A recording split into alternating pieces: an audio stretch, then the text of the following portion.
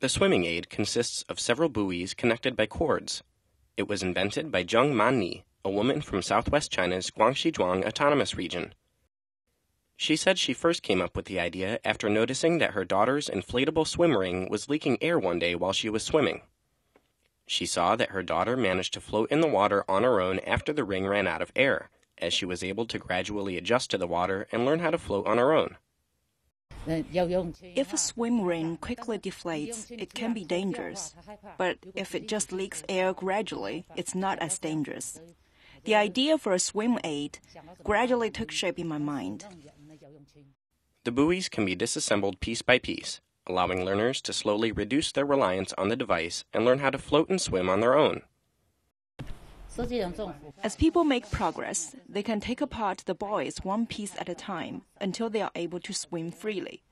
It's like a baby walker. It uses self-suggestion to help people overcome mental barriers.